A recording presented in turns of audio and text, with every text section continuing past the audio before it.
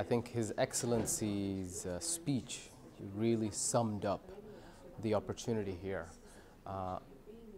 We are the today. The youth of Bahrain is Bahrain's future. And from that perspective, the benefit of this event is the ability to collate all the right factors that are needed to ensure we catapult towards tomorrow's future, right? The students are here.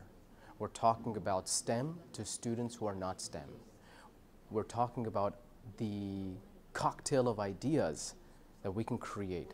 And last but not least, we're motivating and giving these students the real case studies of what it means to be an entrepreneur, but not just entrepreneur creating business, but also an innovator.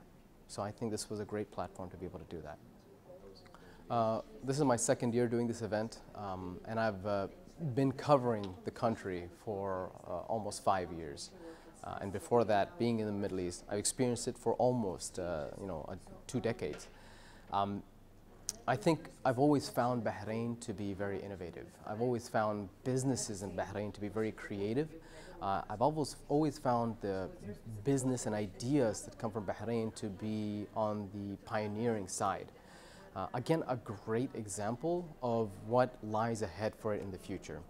It's not all beautiful and crystal clear because there are tough times in the region right now. So I think it is extremely important now to foster this community of meeting of the minds, creating ideas, and more importantly, helping guide the people of the tomorrow, the future, the students, the youth, towards the how, the what, and the why they need to focus on creating the value.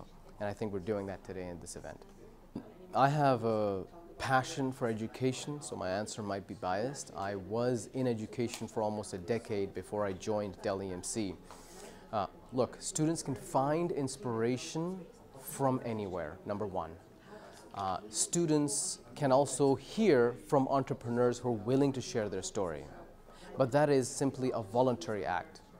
I think the only institute that really holds the responsibility to, impart that knowledge and education is the academic bodies around us.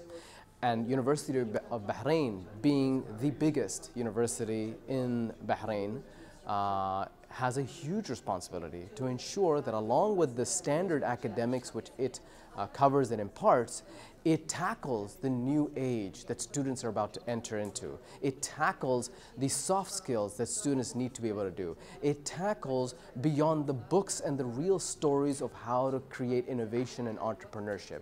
So I think the responsibility is extremely huge for the University of Bahrain, and I think this is a great example of an event that tackles exactly that opportunity.